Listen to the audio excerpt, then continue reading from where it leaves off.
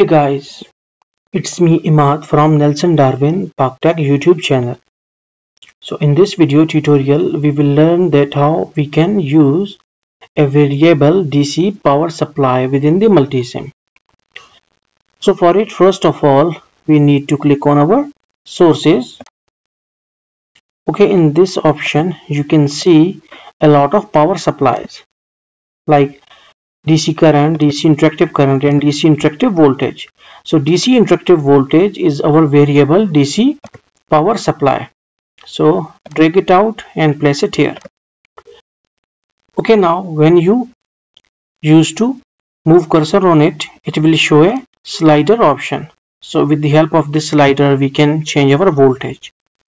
Now we need to take our multimeter.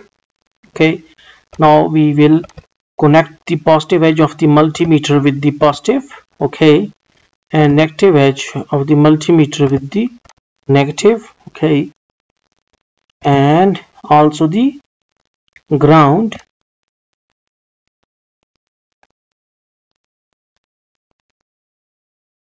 Okay, we need to click on power sources and this is our ground.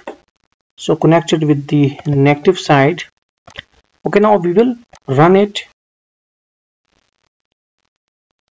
Now you need to double click on the multimeter. So click on DC option and on V.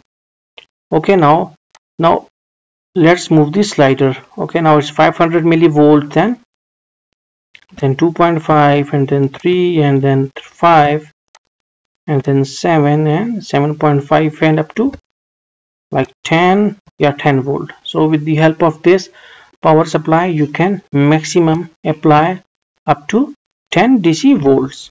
So this is a very simple concept. Now hopefully you got it. So thanks for visiting our channel.